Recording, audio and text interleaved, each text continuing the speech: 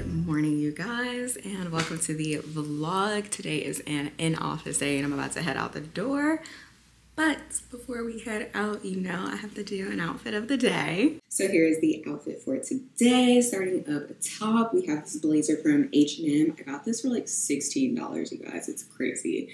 And then the shirt, I believe the shirt is, the shirt is either H&M or Target. Can't remember. I think it's H&M though, as well. The pants, Abercrombie, of course. Love these things. And then the shoes are actually these booties from Forever 21. Love these things as well. They're so comfy. And then we have a little bit of jewelry on, silver earrings. These are from Target. Not sure where this necklace is from. I'm not sure. But I know my 1942 necklace is from Etsy. That's the fit, you guys. And we are going to head out the door.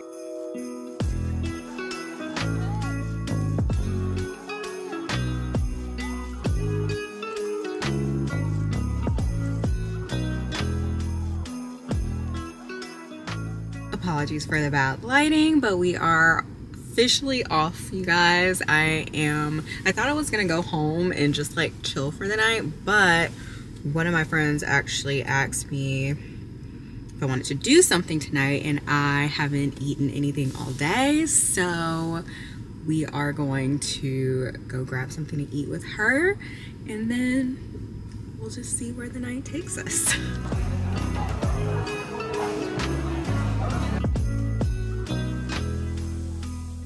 Hey you guys, it is the next day to kind of fill you in on what happened yesterday. So literally at work all day, nothing really exciting happening. After that, I went to this Mexican place called De Nada, which I feel like a lot of people know in Austin, but they have really great Mars and tacos.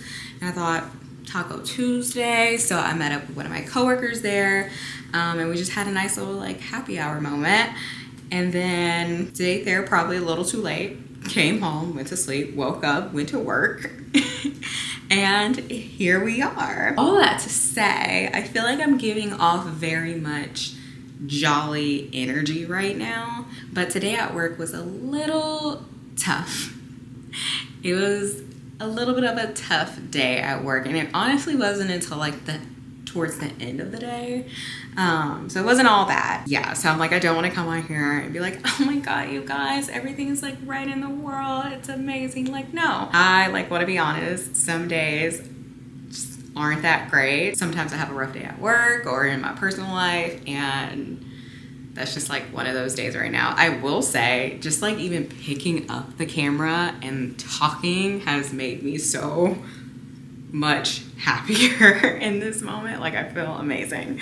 So I'm like happy about that. But because it was a rough day, decided to stop at Taco Bell, and that's gonna be dinner because I feel like a rough day equals trash food, and I don't make the rules, I just follow them. I thought it would be fun to give you guys some tips on just how I deal with a rough day at work, because I feel like a lot of people that have found my videos have found the ones where I was job searching. It was tough to find a new job. My job at that time, I wasn't loving it, and it was a bit of a struggle. And I feel like I see people leaving comments being like, oh my god, I'm like looking to switch my job, it's so hard, and and I'm like, no, I get it, I've been there.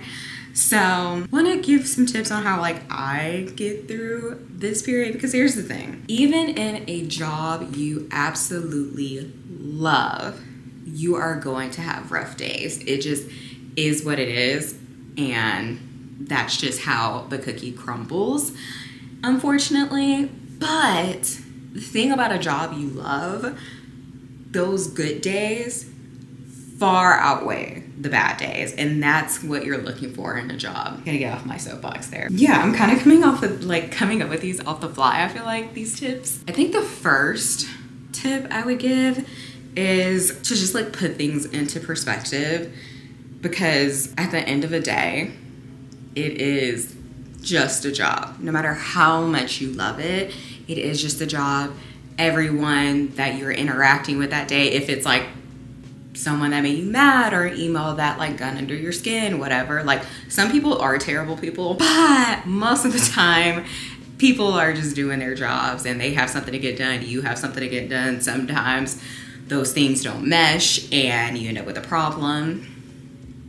It just is what it is. But putting it into perspective of like, hey, it's just a job. It's not in like an end all be all. Like, I'm here to do the work, but at the end of the day, when it's time for me to go home, I can decompress, and that is what it is. It just isn't, it shouldn't take that much of a toll on you, like consistently taking a toll on you. If it is, then like that's a whole different story. But remembering that it's like, okay, this is just a job, brings me back down, and I'm like, okay, let's chill. I'm not curing cancer. If something goes wrong or this little thing that may have upset me, like it's not gonna end the world. So like, let me take a beat. And I feel like that goes into tip 2, which is take a beat. If you are upset in a moment and you like feel yourself getting like worked up or whatever, take a beat. Walk away from your computer, go on a walk, maybe change your scenery if you're able to, go to a different part of the office, put in some headphones, decompress, meditate, listen to a favorite podcast, listen to a song. I have a couple of songs where I'm like, you know what? I can't say what I want to say, but this song, I'm gonna put it on and it's just gonna make everything right in the world. So like do some of that and just like take a second, you know? Tip 3 kind of goes along with tip 2, but tip 3 is just to like switch your task. So for me, whenever I'm like, I've been going through it today, like it's been a day, I'll usually change my task and my focus to something that is almost mindless, to where I could just do it on autopilot and it doesn't take too much mental work. It's like something that needs to get done, but maybe I don't need to interact with anyone and I can just be in the zone doing whatever I need to be doing. And that in and of itself kind of allows me to just like set the mood. Usually doing that, just like shifting my focus, shifting to a task that isn't as tedious or as mentally, I don't want to say draining, but like mentally exhaustive. I don't know. It just like, it just doesn't take that much mental work, you know? Yeah. I could have put that more eloquently, but I feel like you get the gist. Now, tip 5 is really more for after your workday. So like on your way home, when you're at home. Tip 5 is to do everything that you love. Literally anything that you can think of that would just raise your mood. After you get off work, do it. If you have the capacity for it, do it. So that could be getting some comfort food, taking a bath, getting a glass of wine, watching your favorite show, anything like that. Do what you love, because that is gonna bring some life into you.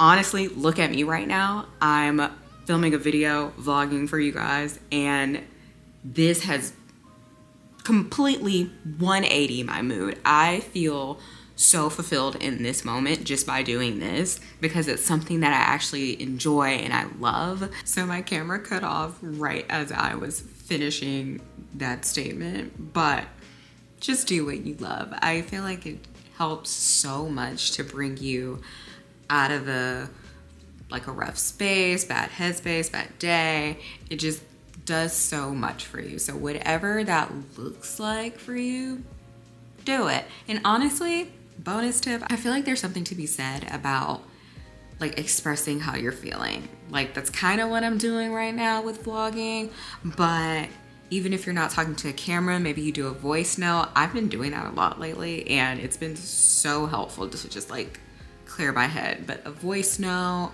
journaling, anything like that, just like release that energy, because it's just doing that, like releasing it out of like your head, getting it out into the world and just like letting go. Also, if you can hear that, my laptop is going through it right now, but just releasing it, because it's not doing anything for you by holding on to all of that just like pent up emotion, you know? I think I'm just gonna end the tips there. It was definitely very just off the cuff, nothing planned, just what came to mind when I thought about like having a rough day and what I try to do to just bring myself out of that. Hope that helps.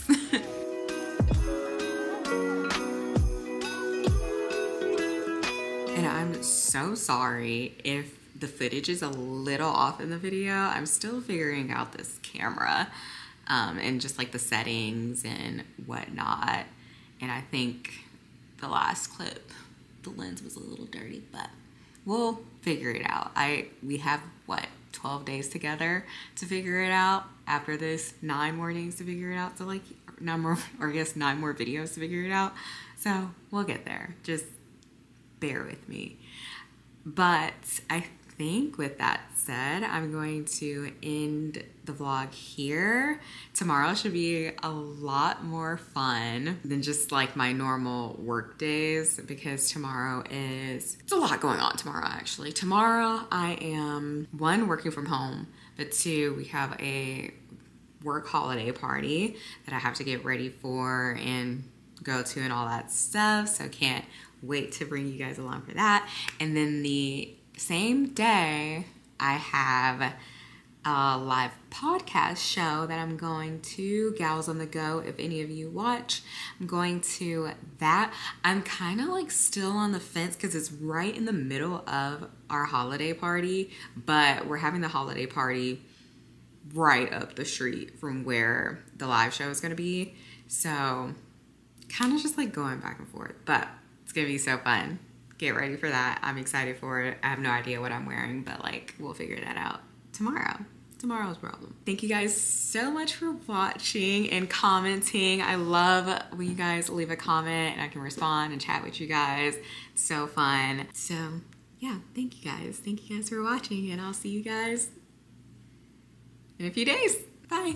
And then she said Christmas isn't even her favorite time of the year. That's not her new. She was crazy.